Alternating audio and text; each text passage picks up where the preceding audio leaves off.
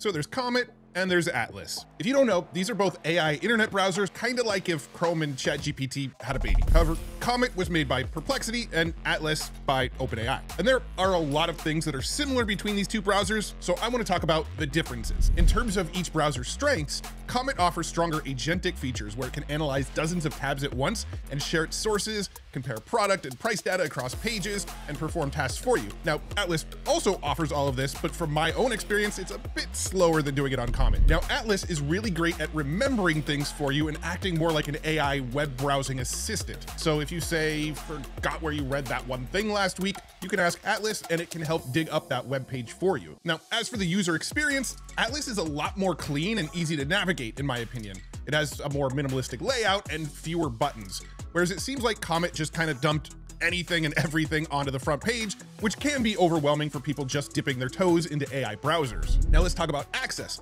Both are currently available for free. However, Atlas is only available on macOS, while Comet is available on both Mac and Windows. Neither of them have a mobile app just yet, and both are Chromium-based browsers where you can transfer and add your own extensions, bookmarks, or whatever else you want to transfer over from Chrome itself. If you want to learn more about how to use both of these and find out about all of the features, I do have full videos up on my YouTube channel for both Atlas and Comet, so check them out if you haven't already.